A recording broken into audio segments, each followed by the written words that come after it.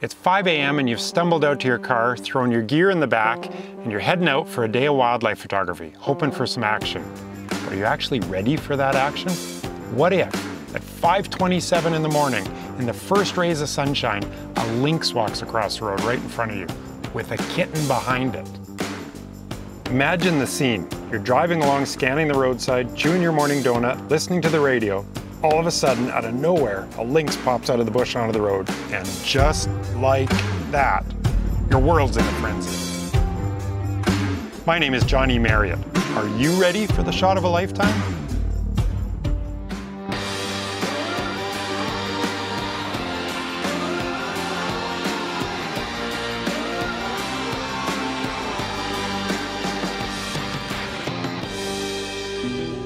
So let me ask you again.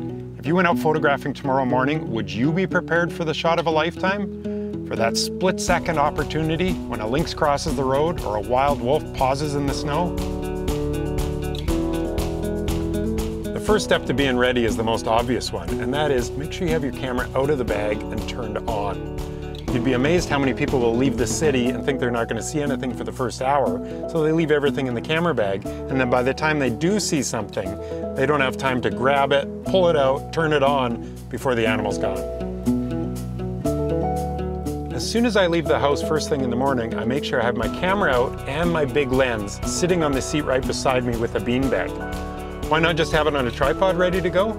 Because as soon as I have to stop the car and get out and get my tripod out, I'm going to scare away any sensitive wildlife like a wolf or a lynx. So instead, I grab my beanbag, throw it on the windowsill, and set my big lens up right on there and fire away. And I can do all that within a second. The other essential step is to have your camera settings optimized for a worst-case scenario. What I mean by worst-case scenario is an animal walks out at dawn or at dusk in very low light, and you want to be able to get that shot within that split-second opportunity.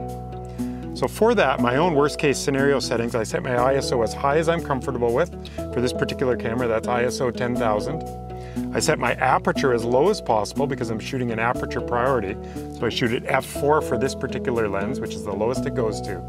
So if I point this over and there's a lynx on the side of the road, and there's only 1/125th of a second of light available, that's what it will shoot at. And at least I'll have a chance of getting that shot of a lifetime.